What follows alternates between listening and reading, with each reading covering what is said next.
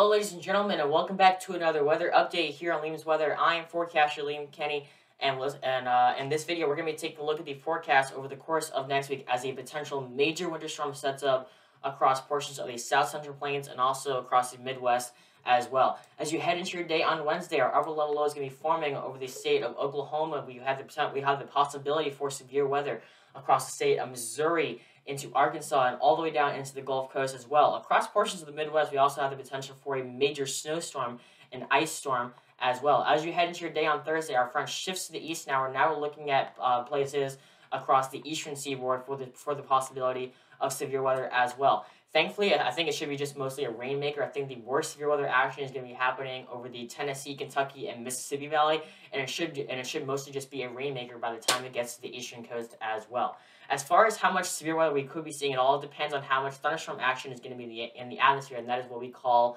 CAPE. So let's go ahead and take a look at how much CAPE we're going to be having in the atmosphere as you head throughout the day on Wednesday, Thursday, and Friday as well.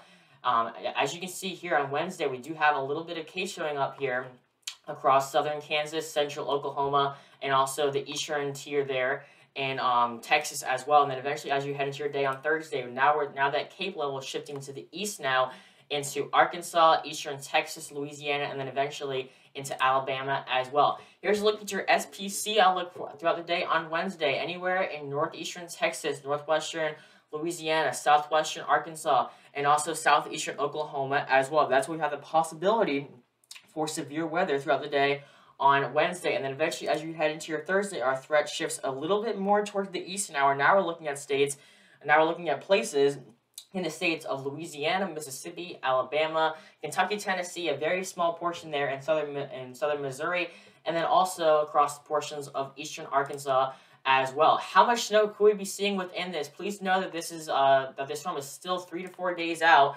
so this forecast is likely to change. Here's a look at the GFS model of how much snow we could be seeing all the way from Wednesday all the way throughout your day on Friday. The GFS is picking up a little bit more snow, especially across the states of eastern Arkansas, especially across portions of eastern Kansas, central portions of Missouri, all the way up throughout northern Illinois, into Michigan, and then all the way into Canada as well. The European model isn't picking up as much snowfall within the system, but we're still seeing at least 6 to 8 inches, if not more than that. I think the European model is shifting a little bit more, is shifting most of the snowfall just a little bit more towards the south now, but it's still a very strong storm could be unleashing over the eastern and central tier of the United States as you head into next week.